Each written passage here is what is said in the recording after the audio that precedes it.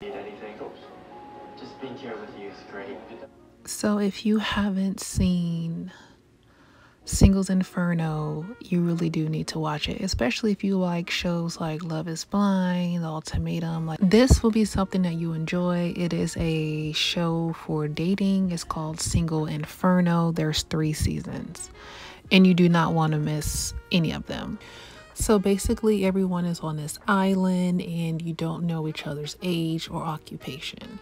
So you're actually just trying to get to know the person, for who they are.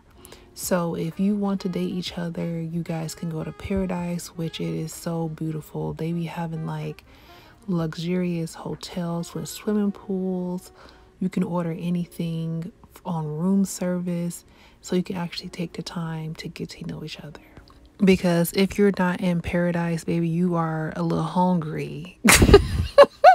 Because they don't feed them. Not a lot anyway. It's basically kind of like rations.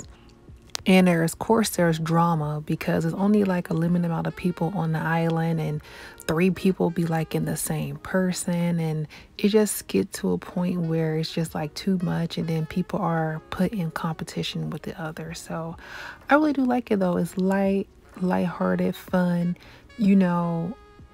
You be cheering on who you think that who's going to win or who makes a better match. And I haven't been wrong yet. I'm just saying.